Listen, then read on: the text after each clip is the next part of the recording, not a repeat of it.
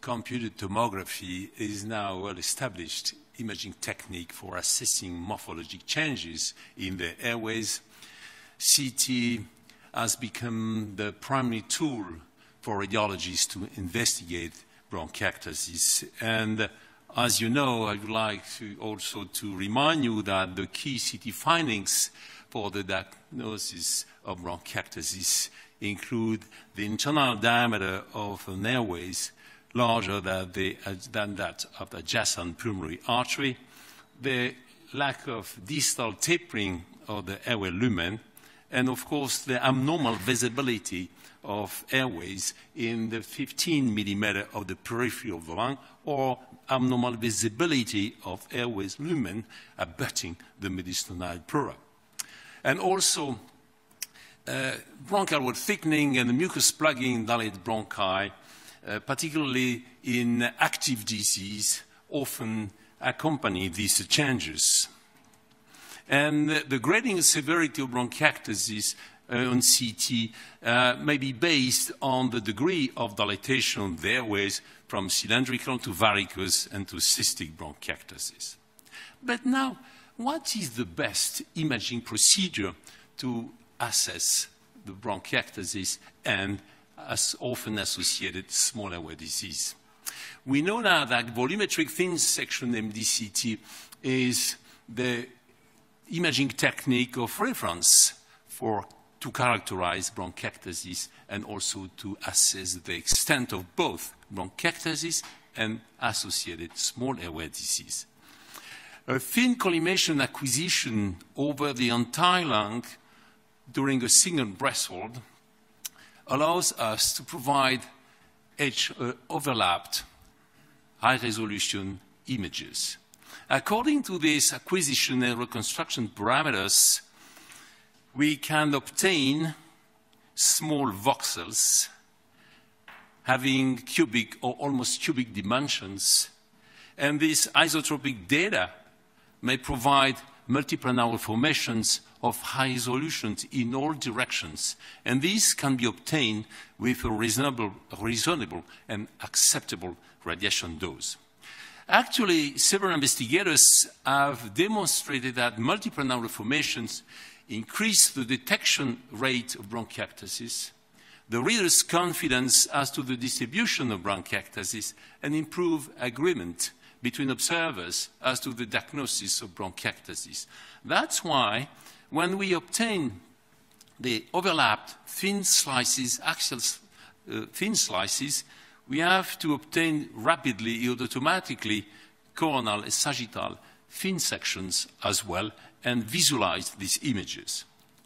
But in addition, on purpose, the radiologist at the workstation may use the swivel mode that permits to move through the volume using the mouse like the ultrasonographer uses the probe.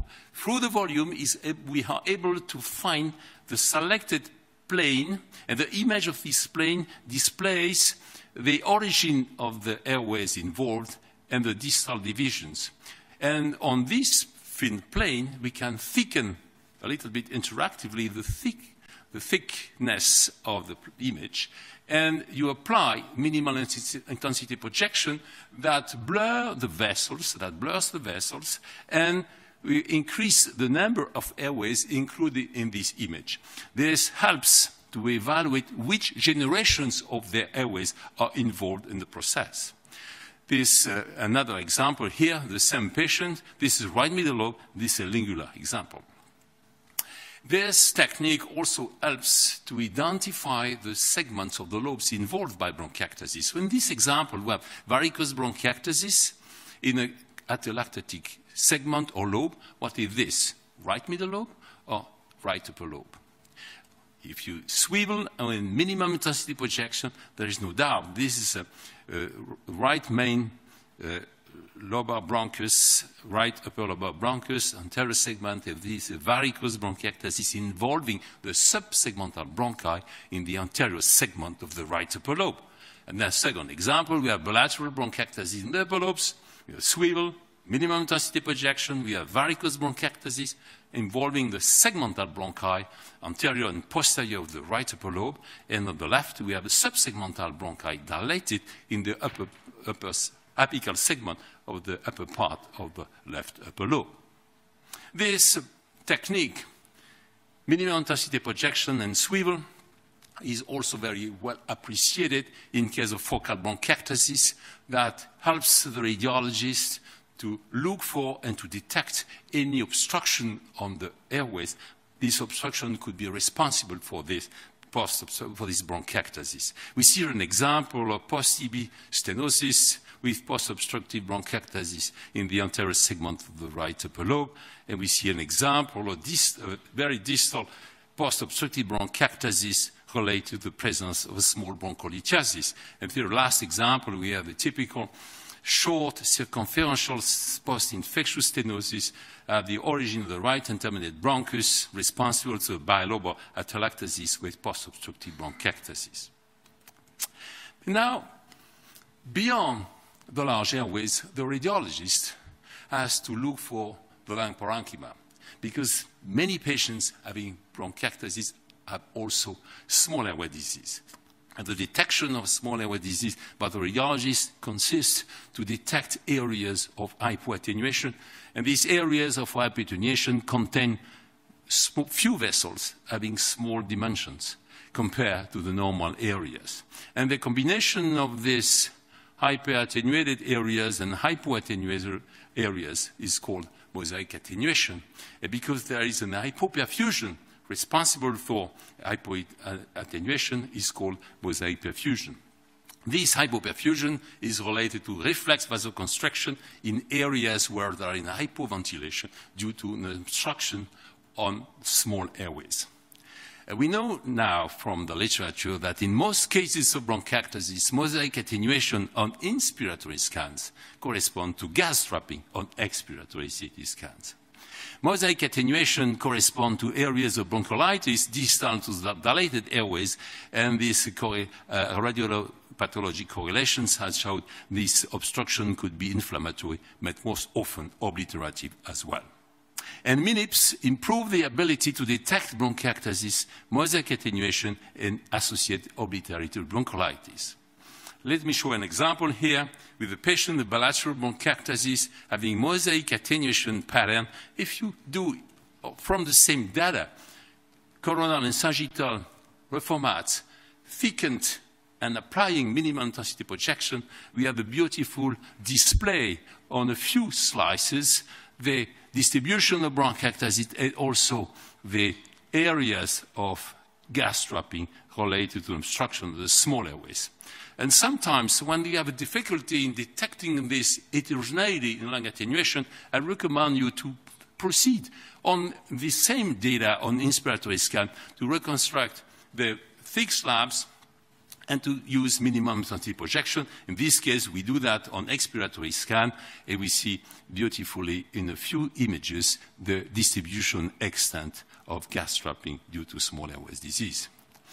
You know, again, also, patients with bronchiectasis may also present with some foci or small centrilobular opacities. These small centrilobular opacities are relatively non-specific, but if we thicken the slice, you thicken the slab and you apply maximum intensity projection, you increase the profusion of this small nodular opacity, you increase the detection of linear branching opacity connected to the small nodules. This is typical of Trinbud sign, reflecting the foci of infectious or inflammatory bronchiolitis associated with bronchiectasis. And we increase also the detection of mucus impaction, mucus plugging in dilated bronchi. So systematically, when we have your coronal views like this, thicken the slab and apply maximum intensity projection, and you increase your detection ability in displaying the images of these various foci of infectious bronchiolitis. So at the end of interpretation, the radiologist has to incorporate in his report all information permitting to assess the extent and severity of both bronchiectasis and small airway disease. Number of segment of lobes bronchiectatic, which generation of bronchial division are involved, the degree of bronchial wall thickening, the extent of mucus plugging, the number of bullae, the extent of decreased lung attenuation, the extent of syncytial nodules. And all this information will allow you to use global score. For patients with cystic fibrosis, different scoring systems have been developed. The two most commonly used systems are the modified Ballard scoring system and the modified Brody scoring system. Both score the extent and severity of lung disease on CT with a similar accuracy and allow an objective and quantitative assessment of lung disease. But for patients with non-cystic fibrosis bronchiectasis, there is the bronchiectasis severity index already presented by my predecessor at the podium. This bronchiectasis severity index includes the different clinical, functional, and bacteriologic parameters, only one for radiology, 3 or more lobes with bronchiectasis on HRCT. But the take-home message from this index is the extent of bronchiectasis is associated with increased morbidity and mortality according to the results of the study by Chalmers and the others. But beyond, the radiologist reporting his examination has to keep aware that in addition, bronchial wall thickening and extent of hypoattenuated lung areas are both the most powerful markers of functional airflow limitation. And also, bronchial wall thickening on initial CT examination is correlated with the overtime lung function deterioration.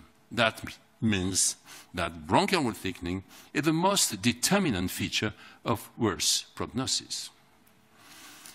Some patients have no bronchiectasis, but they have small airway disease, particularly obliterative bronchiolitis. In such cases, when we have a doubt on the presence of heterogeneity in lung attenuation, you have to consider the possibility of mosaic attenuation due to mosaic perfusion. In this particular case, you have to proceed to complementary acquisition at expiration.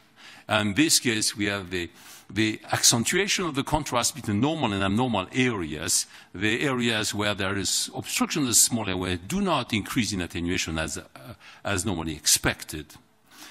And sometimes it's extremely difficult to perceive this heterogeneity in attenuation.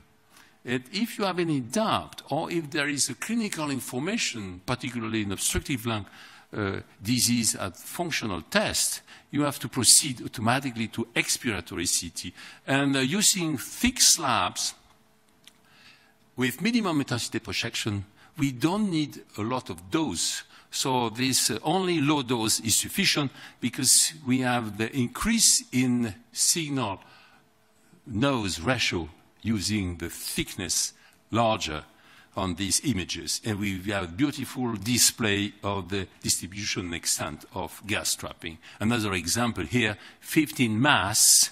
We have the coronal and sagittal flap. In a few images, we are able to evaluate a global visual score of the distribution and extent of small airway disease. Sometimes obliterative bronchiolitis is diffuse, and in this case, is sometimes difficult to perceive. There is a black lung with a few vessels in the lungs. We have bronchial wall thickening. If you have to consider that as abnormal, they ask for additional expiratory CT, and there is no significant change at expiration because there is no increase in attenuation as normally expected, and the patient has really expired according to the decrease in the size of the bronchi. But what about now patients with COPD? Beyond the assessment of presence and extent of emphysema, the radiologist has to look at the airways. The airway changes in patients with COPD include bronchial wall thickening, bronchiectasis, mostly tubular and mostly in the lower lobes, tracheal and central bronchi abnormalities, and small airway disease. And small airway disease may be either inflammatory or obstructive. For example, here, the patient with COPD presenting a typical airway disease predominant phenotype. There is little of emphysema in the upper lobes. There is a very striking thickening of the walls of the airways and lower lobes, particularly, with slight dilatation of the lumen of the airways, and a decreased lung attenuation in the lower lobes without emphysema. Keep in mind that in COPD, bronchial thickening is an important independent predictor of FEV1 and risk of acute exacerbation. But if you use minimum sensitivity projection and swivel, if you are excited to look at the abnormality of the proximal airway in this patient, we see irregularity in the lumens, irregularity in the walls of these bronchi, particularly in those patients having a typical chronic bronchitis. As if you do virtual endoscopy, we see this thickening of the bronchial spur, the irregularity of the inner surface of the airways. And we see here the typical accordion-like that previously described by the bronchography, classical bronchography, typical of chronic bronchitis. In addition, if you use minimum intensity projection, we detect also easily this bronchial diverticula, these air collections visible in the walls of the proximal bronchi, main stem bronchi, lobar bronchi, and some segmental bronchi, like an example typical here. This air collection represents the fusion of multiple depression and dilatation of bronchial glands ducts. An increased number of bronchial diverticula is associated with history of cigarette smoking and with symptoms of cough. Abnormality of the trachea, the subacute trachea, is deformity characterized by a narrowing of the trachea and the coronal plane, involving only the intrathoracic trachea, sparing the cervical part, is associated with more advanced stages of disease. On the opposite, tracheomucomalacia is observed in 20% of COPD patients, is not correlated with flow limitation. Tracheomucomalacia is characterized by an exaggerated collapse of the lumen of the trachea at forced expiration with the anterior bowel displacement of the posterior wall of the trachea. And the best technique to assess tracheomucomalacia is a dynamic expiratory MDCT. You ask the patient to inspire and then to expire. During the last part of the expiration, forced expiration, you scan the patient. And the criterion for the diagnosis is the reduction of the tracheal lumen area more than 80% as compared to inspiratory scan. And the small airway disease in COPD is on the absence of emphysema, if you have decreased lung attenuation, if you have gas trapping at expiration without any change in attenuation, without anterior-posterior gradient of attenuation as normally expected, this is gas trapping. But the best technique to assess the extent of gas trapping in COPD patients is to use quantitative imaging analysis using lung densitometry. Lung densitometry is a thresholding technique. You use different threshold. The best threshold is minus 856 or minus 850 on and expiratory CT scans. Another metric is the expiration to inspiration ratio of mean lung density. But in COPD patients, we have also emphysema. And emphysema is also responsible for low attenuation in expiratory scan. So the best to eliminate emphysema from the volume of interest to calculate the extent of non-emphysematous lung with gas trapping is to use double thresholdings. Double thresholdings with minus 950 and minus 856. But new techniques using deformable registration techniques of the inspiration and expiration images permit to calculate the voxel by voxel ventilation map based on the change in CT attenuation between inspiration and expiration. We see here an example, the inspiratory image, expiration image that are fused using this deformable registration technique. And we have the fused image here. And according to different double threshold you use, we can select the voxels of normal lung in green, the voxels of emphysema in red, and the voxels of non-emphysematous lung presenting small airway disease responsible for gas trapping. Regarding bronchial wall thickening, of course, this visual sign suffering from inter-observer variability. That's why several investigators have developed software platforms permitting morphometric analysis of the airways. You have automatic segmentation of the lumen of the airways. We have a calculation of the lumen of the airways. We segment automatically the central line of the airways. On this central line, you can select any bronchus, you obtain the cross-section reformatted, and we have algorithms permitting to segment the inner and the outer contours of the airways, permitting to calculate the wall area, lumen area, and the wall area percent on any bronchus, if you like. Different metrics have been used, but the summing metrics is the square root of wall area of a hypothetical bronchus with a 10 mm luminal perimeter calculated from linear regression of all measured bronchi. Well, now what about asthma? Asthma is also an inflammatory disease involving the airways.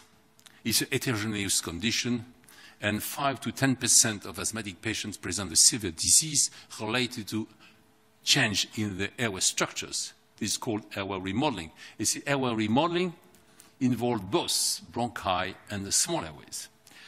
So that makes sense to look at the presence or absence of gas trapping in these patients, and if yes, to evaluate the extent of gas trapping.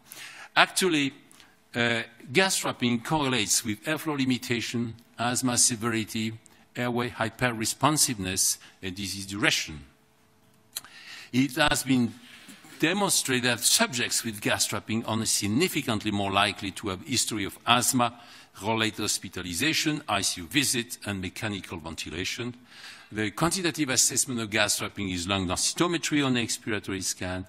And what about the airway remodeling of the airways? We can also visualize the thickening of the walls of the airways. We can also use quantitative imaging, airway wall thickness, that correlates with pathologic measures of remodeling. CT assessed airway remodeling correlates with asthma severity. And some investigators recently have used quantitative imaging in severe asthmatics and showed that the morphologic changes in airways are lumen narrowing, wall thickening, and focal bronchial stenosis.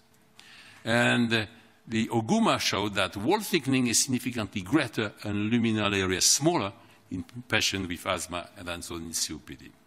So, in summary, volumetric thin section MDCT acquisition with multiple narrow formations, MIP and MINIP, is recommended for the assessment of bronchiectasis and associated small airway disease.